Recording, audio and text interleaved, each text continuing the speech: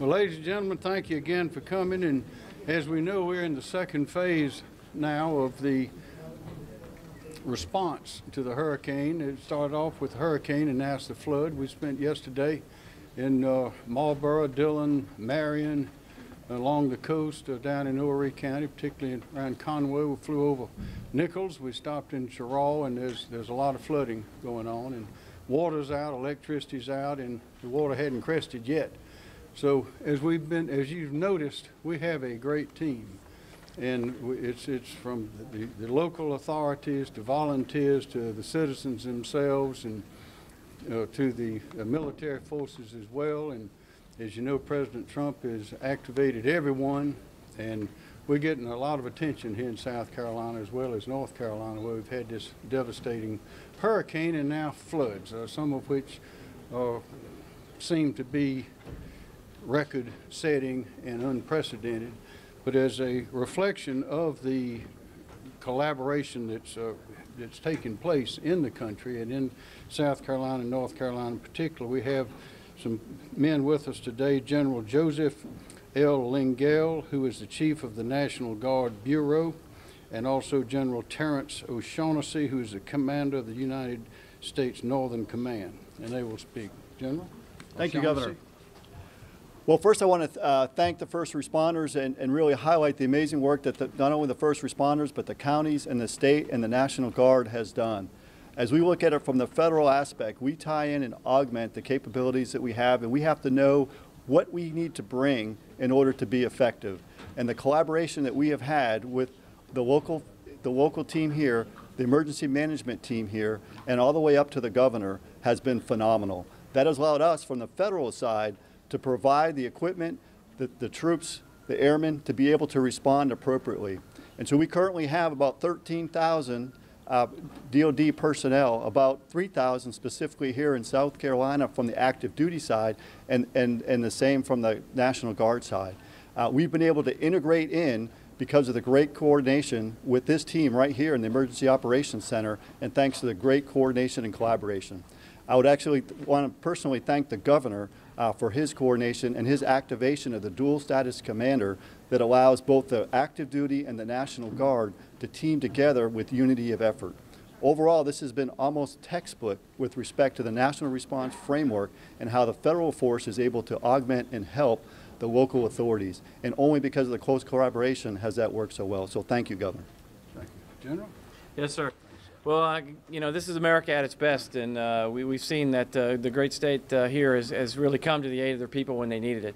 And the National Guard, in support of this state and South Carolina, from all across the nation, has really come together to add capacity as South Carolina has needed it. You have 28 additional states outside of this as part of this response. All well synchronized with the state and the federal response under NORTHCOM. General O'Shaughnessy mentioned extremely well synchronized event. Life-saving, search and rescue, transportation, all of the things that we borrow to assist the state of South Carolina when we exceed the capacities here from not only other National Guard states, but the other federal assets from across the nation. So great response so far, textbook. Maybe haven't really never seen it work better with the integration of state and the National Guard and other National Guards with federal resources to make sure that we save lives and prevent suffering from people here. So it's great to watch it, great to be part of it. Thank you very much. Thank you, General Livingston. Yes, sir. I just want to thank General O'Shaughnessy and General Lingell for all the great federal support that we've had from the Department of Defense side. Now, we've had federal support from FEMA and everybody else. You know, every time we get in front of the people of South Carolina, we talk about Team South Carolina. And this is a portion of that team. That's our boss. That's the lead of Team South Carolina. But, you know, all of this is just a piece of Team South Carolina. And the integration has been very, very good. A lot of leaning forward on federal forces, a lot of leaning forward by FEMA. And it has shown. I mean, we've had some very tragic things happen here in South Carolina, but we've been able to avoid a lot of tragic things too. And it is the interagency piece, you know, it's DOT, DNR, SLED, DHEC, DSS. it's all of the agencies, but it's especially the counties and the cities downrange that are taking such proactive measures to take care of the people of South Carolina. And we are all just proud to be part of that team and to be able to offer support. Governor? Thank you. Director Ken Stinson, Thank you, sir. Emergency Management Division Director. As the other speakers have mentioned, we've got a wonderfully integrated team here in South Carolina, from the local to the state to the federal level, and also includes voluntary agencies. We have had a tremendous amount of experience in training together, operating together, and exercising together, and it pays off in events like this. Now, unfortunately, we've had numerous major declarations here in the last few years, but it's brought us to where we are today in that fully integrated team to make sure that we safeguard the citizens of South Carolina. Thank you, sir. Thank you very much. Gentlemen, we're glad you're here, and we are delighted to be working with you and thrilled to have this cooperation and collaboration, bringing not only all the brain power, but the muscle behind it to see to it that the people of South Carolina are safe. And thank you very much. We Yes, sir. appreciate you being here. Thank you, sir. Glad to be here. Thank you. Thank you, sir. Governor. Thank you very much. Sir, Thank you. thank you. Yes, sir. Thank you. Any For questions? sure. Can you go over those numbers again? Is that 3,000 just in South Carolina and the rest are in North Carolina, or I didn't quite get that? Yeah, specifically to South Carolina on the active duty only side, so not National Guard, which is doing some amazing work as well. We have about 3,000 active duty members. That includes Air Force personnel, for example, at Charleston, ready for search and rescue with some of our Guardian Angels and helicopters. We have at Fort Jackson quite a few trucks that we've integrated into the broader South Carolina effort. And then literally off the coast, we have the Kearsarge and the Arlington. They're less than 30 miles off the coast, able to fly operations of both heavy lift helicopters, MV-22s, and are loaded, ready to be prepared for any future flooding efforts.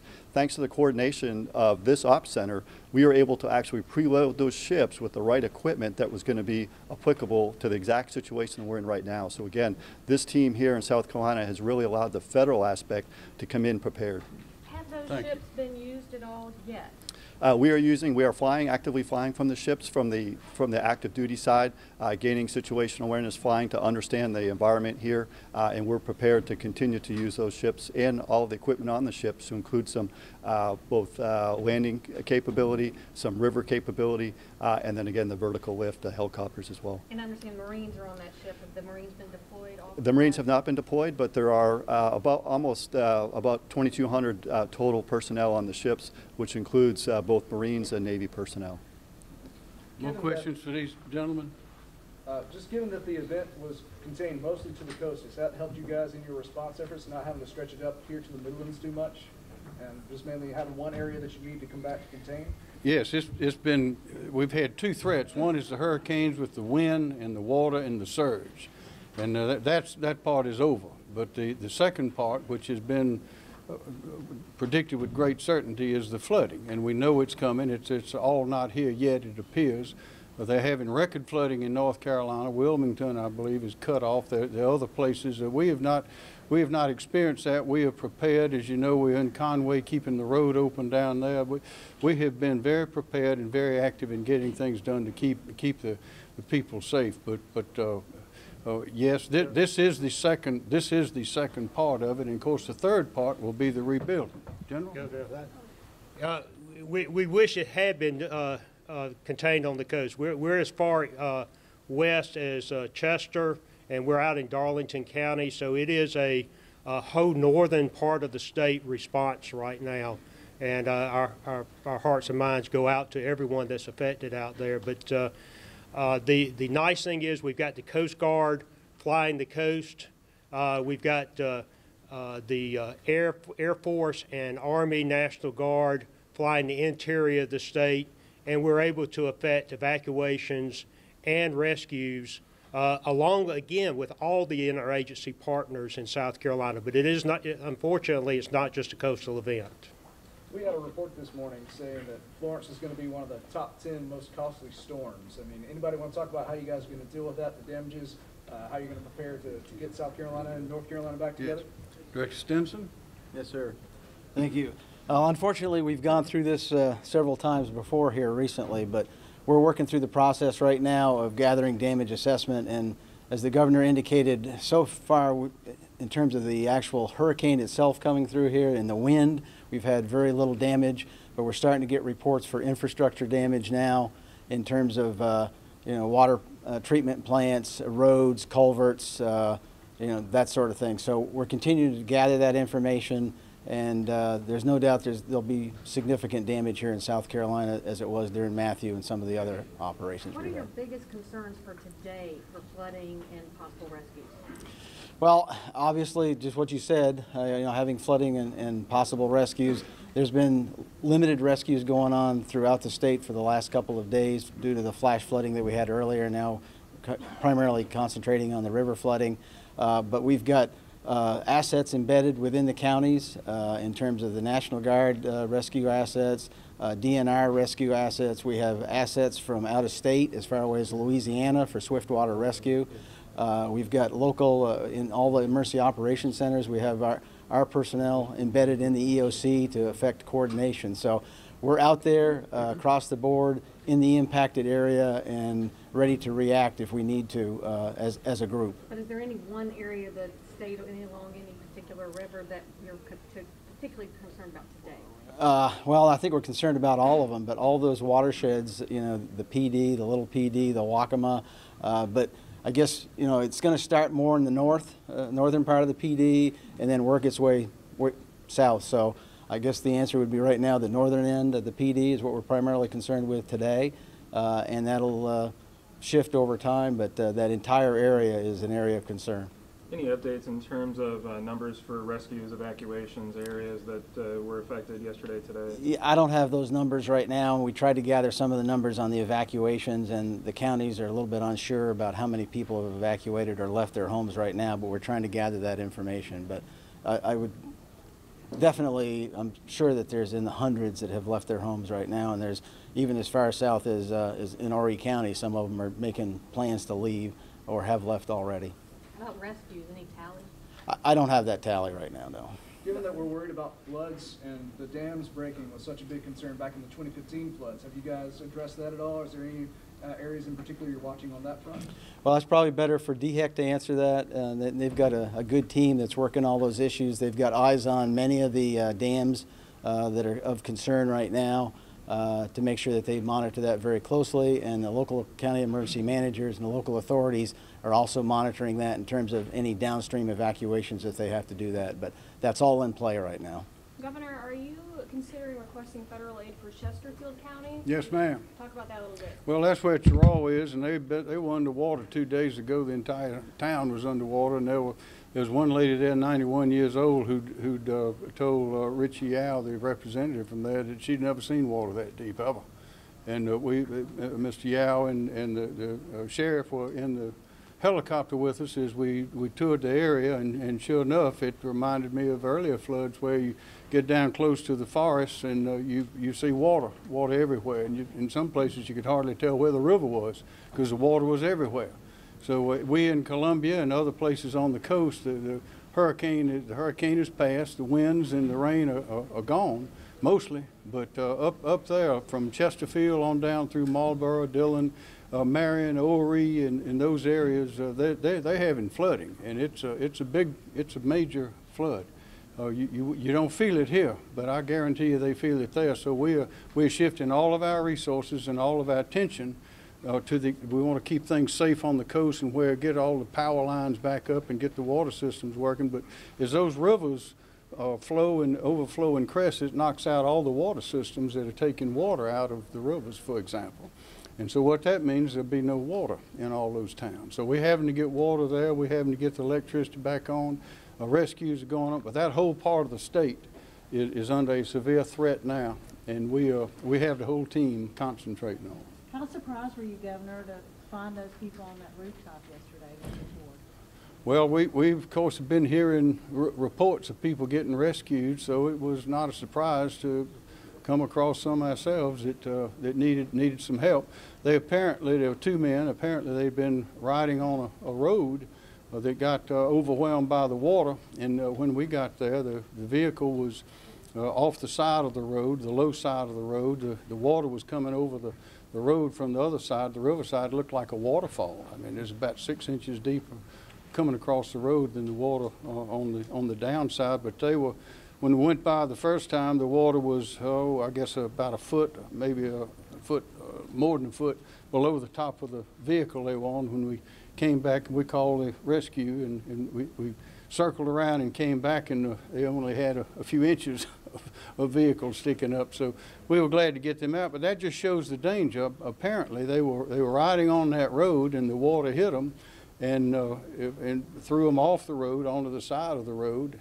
Fortunately, their vehicle did not overturn. They did not drown. They were not hurt. They were sitting there waiting to be rescued, and we're happy we came along. We're glad to have the helicopter and the vehicle and the talent out there, the strength to make those kind of things happen. Governor, we know that North Carolina was devastated by Florence. What have the conversations with North Carolina's governor been about? We've been in communication. Roy Cooper is working around the clock, as his team. We're doing the same things here that they're doing there, and some of the resources from around the country, of course, they come in here, but they're also going to North Carolina. So this is really, in the presence of the generals here is a demonstration of the commitment to this American team to see that our people are kept safe. General O'Shaughnessy, what's the condition of Camp Lejeune thus far? Is it stable? It is stable. The Marines there have been working very hard to ensure that they're taking care of the Marines that are on the base and their families, but they're also been able to get out and help the local community. Another great example of this area just has so many military installations that are part of the communities of which they live. And in this case, they are actually able to use some of their amphibious vehicles to work with the local authorities to be part of the rescue efforts as well. So Camp Lejeune is doing very well. They're trying to be part of the community and are able to bring some of their assets to bear in that regard. Is there any concern that Conway might get cut off as Wilmington is in North Carolina right now? Yes, the road 378 and 501 go through Conway, and that's where Christie Hall and the Department of Transportation have been hauling those sandbags. You've seen those 1-ton sandbags to keep that road open. You may be able to get to Conway, but you won't be able to get through Conway, and Conway is the main avenue to the rest of Horry County, particularly if those other roads that are farther north get cut off, which is likely. There are 3 bridges there that we're watching very closely. But we want to keep that avenue open. You have emergency equipment, you have supplies, you have all kinds of things. If you don't have a good road you can go in and out on, then you got a real problem. So we don't want what has happened in North Carolina with Wilmington to happen here, and so far it has not. Governor, you mentioned the water supply problems. Is there a city or a town with an acute problem with the water supply? Yes, Cheraw, right. Conway says they're very concerned they may lose theirs. That's well, all of them along that along the PD, the greater PD as well as the little PD is where it seems to be most of the threats. Those counties that I mentioned, I imagine most of them are going to have problems with water. If they don't have the water cut off, they're going to have problems with water anyway, as well as their entire infrastructure. You mentioned Cheraw already has no water. Are there other towns that don't as well that you know of? Oh, I would ask Mr. Stinson. Right now, it's just as the governor said, that's the only one we know about right this minute. But as he said, there's others that potentially will be affected. Yep. Yes, sir. Governor, do we know if the President, Vice President will be visiting the Myrtle Beach area tomorrow, if they'll be in the Wilmington area? We don't know. We'd love to have them. We don't know. I tell you what, though, we are delighted to have had the attention and the communication with President Trump and the administration. The officials, the cabinet members, I think virtually all of them have been in communication numerous times, and I know the president's office has called the Cheraw, I think Representative Richie Yaw, the sheriff, I think 3 times just in the last couple of days. So there's constant communication, and that's something that's very important. You talked about learning from Hurricane Matthew and the October 2015 floods. Is there anything that we learned from Florence preparing, hopefully not, but preparing for another natural disaster or a hurricane or anything like that? One thing we've learned is that we learned a lot before we got here with Hurricane Florence, because the response of Team South Carolina has been phenomenal. One reason we're not having problems that we've experienced before is because we weren't learned the lessons then. One thing we've learned is that you have to expect the unexpected. This Hurricane Florence, with the trajectory, the way it came in, they're saying is the first time in recorded history that that's happened, where it's just flatlined across the Atlantic and come straight in and not been able to move upward. Fortunately, it was not any stronger than it was. It was strong enough, and we're glad that we did not get the direct landfall here in South Carolina of those high winds which were existing in that hurricane until it got right up on us. But and I know that Roy Cooper and all the authorities and people in North Carolina are glad it weakened a little bit, because it always could have been worse. But the main lesson that we learn and relearn is you got to be ready, you have to be prepared, you have to be you have to get your things ready in advance. When it's raining is not the time to fix the roof. You have to start early, and we've done that. And what you've seen happen in South Carolina is a good example of what good preparation can do. Last question, if there is one. General Livingston, how many National Guard troops do we still have deployed? We have about 3,000 deployed right now, mainly on the Conway effort, working infrastructure protection throughout the area, and then high water vehicle and aerial search and rescue. Y'all, thank you very much. General Linger, thank you. Yes, sir. Sean, Thank you, Governor. Thank you, sir. Thank you very much. Pleasure. Yes, sir. Thank you, Governor.